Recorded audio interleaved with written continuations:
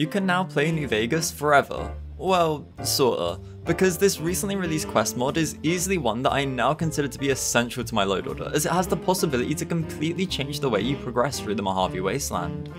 Radiant Infinium adds job boards or terminals to various settlements throughout the Mojave, with each representing the needs of the faction or location they're in. By approaching one, you'll be offered a selection of Radiant quests that come in 8 different forms. Now when I say Radiant quests, these aren't the annoying Fallout 4 type that will just clog up your inventory and are completely unrelated to the main story, as these Radiant quests are largely location and faction specific, with one exception we'll get to later. So for example, just outside of the Mojave Express building in Prim, you'll be able to find one of these boards, which kind of operate most similarly to the Starfield mission boards.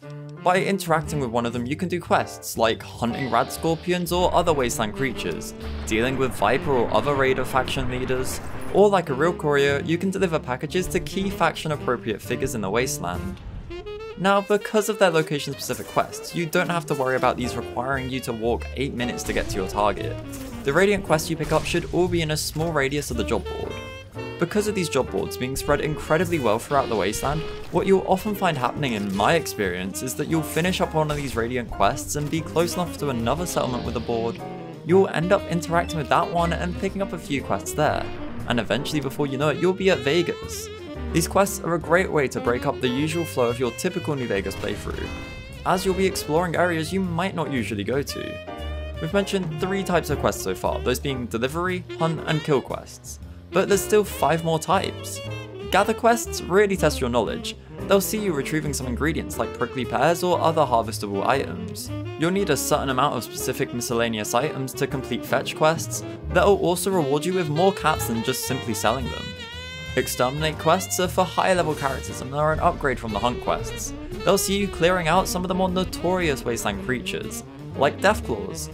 And in a similar vein, we have the Illumination quests, which are higher level versions of the kill quest, and can see you dealing with some of the big names like Driver Nelfie or other individual creatures that have been tormenting the wastes.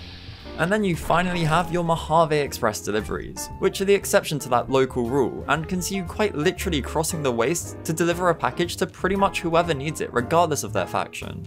These quests dynamically scale off of your level and the quest difficulty, so even if you're an endgame character, these will be a good source of not only faction rep, but caps and XP as well. But the best part is that you're essentially never going to run out of these. Waiting 24 hours will see them refresh with a completely new assortment of quests for you to complete. So if you've run out of content in the game, this mod is going to be a never-ending supply.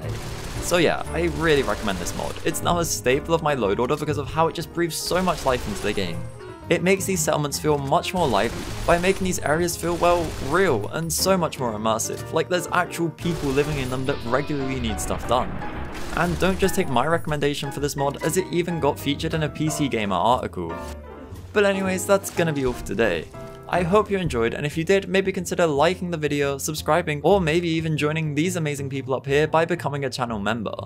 With that being said though, I hope you've had a good day, and yeah, bye.